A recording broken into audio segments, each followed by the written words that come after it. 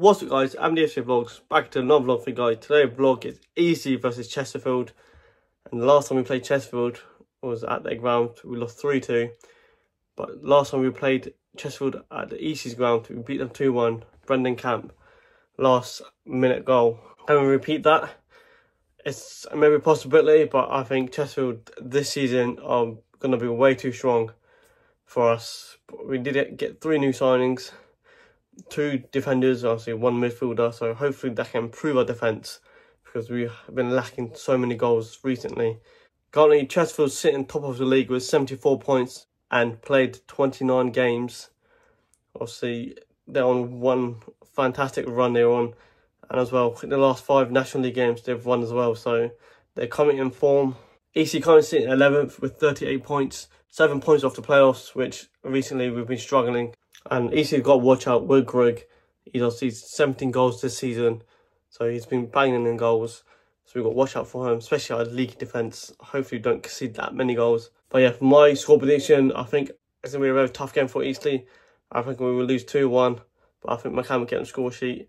The lineup just come out. I just looked at it, and 4 changes to the squad. Incredible. The team who played against Altrincham, it got Clampin, Hodgson, Crew and Rutherford also into the squad. It's obviously Martin is back into the squad.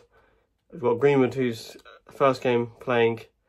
Quigley's back in, and a new signing as well, Long King. He's starting as well in the first game. My score prediction still is 2-1 to Chesterfield.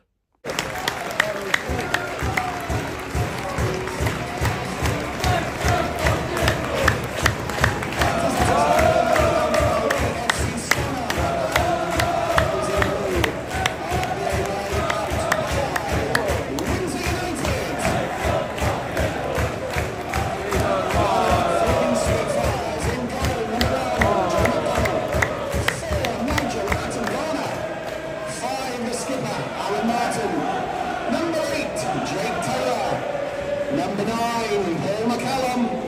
11, Enzo Burgoyne. 12, George Langston. 17, Chris McCallum. 15, David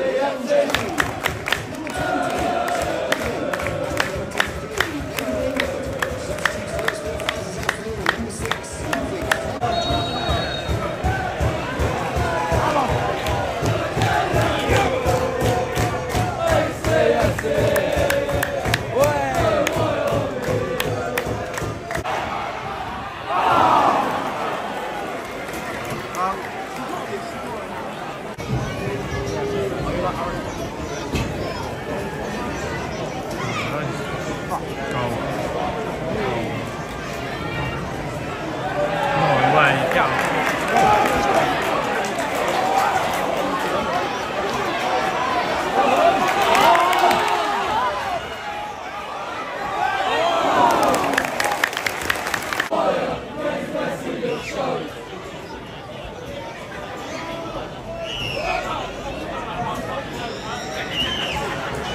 Right, it's playing it so easy. Darren O'Dacre, yeah, he's been doing bits from the camera. Who did they get?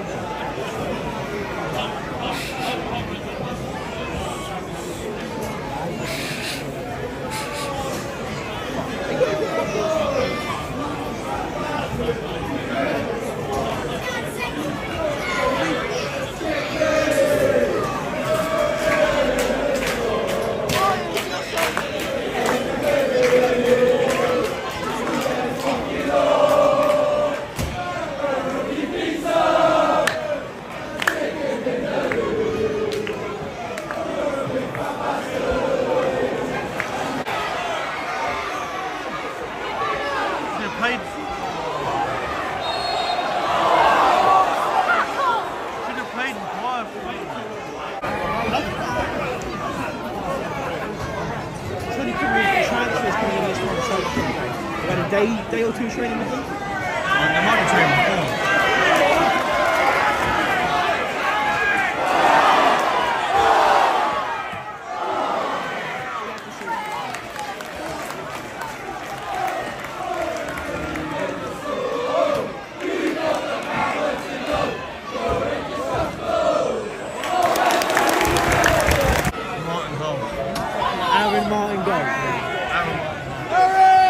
First man clearance. Yeah, normally tends to happen.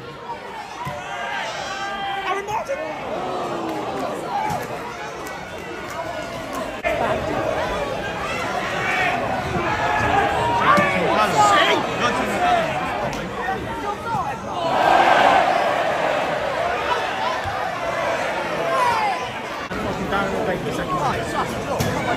We've got a chance. We're having a chance.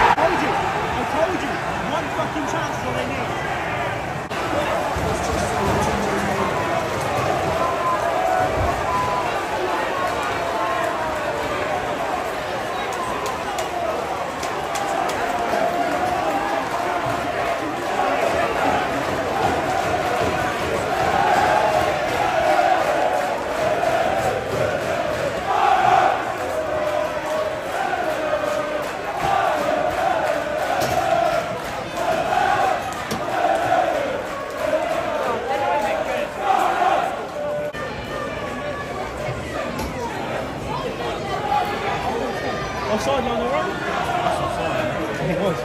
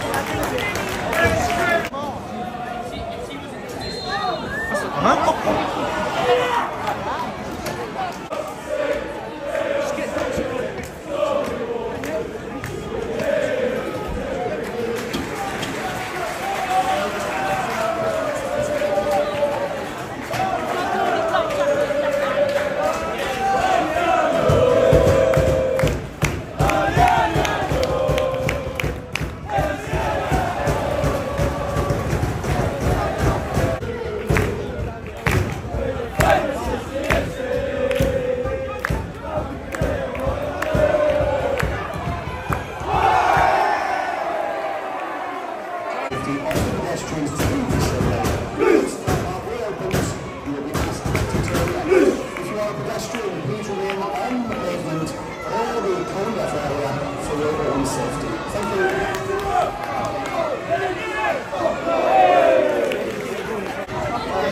It won't reflect it at all. It's only 1 minute.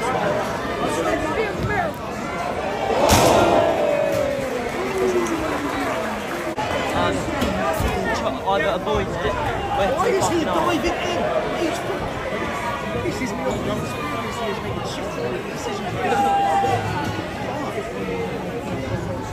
Yeah, you see where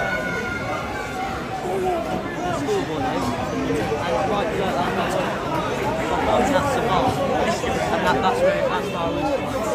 That's so easy. He's 6 foot fucking 44 tall, and he's doing that.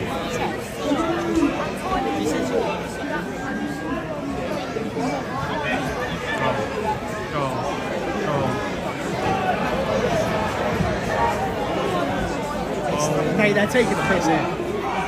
So easy.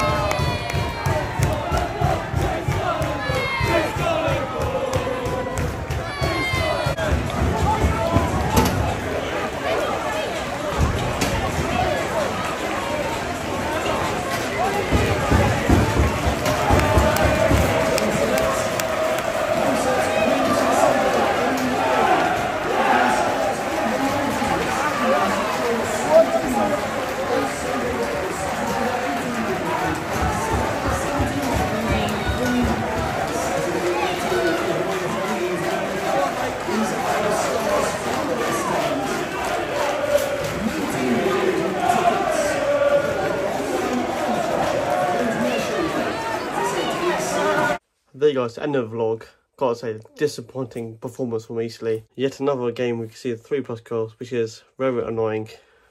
We can't stop conceding goals, and we've not won a game this year at all, which is not good for EC perspective. So we conceded 20 goals in the last 6 league games, which is embarrassing. If that was exactly the same under Bradbury, and he got sacked for that, disappointing results and poor form, and we're going through it with Hill in exactly the same season, which is, I don't know what to say. 20 league goals, it's not good enough. So credit to Chesterfield, they deserved to win that game from the get-go. They obviously had the ball, playing it around 1-2, made space for every time they had the ball. As well, they looked like a well-oiled team. Compared to us, we kept hoofing the ball, didn't want like any player to get on the ball. A few moments where some players did. At the start of the game, we had 2 chances, one with Quigley and one with McCallum. They are the 2 best chances we had majority of the game. And we had the other chances were from like long range, but it wasn't really troubling the keeper at all. If we took them chances, it could have been a totally different game. Chesterfield do go on to score. That's a fantastic finish. And then Paul McCallum actually goes through on goal, and the linesman flags his flag up for offside. But to me, at the time, from watching it, he looked like he was onside. But obviously, he got done for dissent, obviously complaining, which obviously he knows he shouldn't be doing. That's the third booking. The second yellow, which 100% deserved. Could have broke the guy's ankle, and obviously the referee had a clear view of it, and his second yellow off. I don't know what McCallum was complaining about, probably most likely from the first yellow he got, but he's been missing a game against Tuesday against Gateshead, so probably another loss. We didn't really change it up much, only changed formation at half time, and Chesterfield kept playing the ball around us, and not one bit looked like we were going to score. And then eventually Chesterfield do go and score very, very late into the game for the second goal in the 84th minute.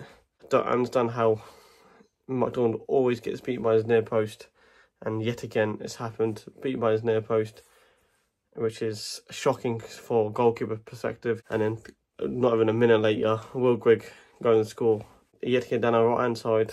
Just poor defending, ball whips in across the goal, Will Grigg taps it in. That's for us, made it 3-0. Then we did get a penalty right at the end.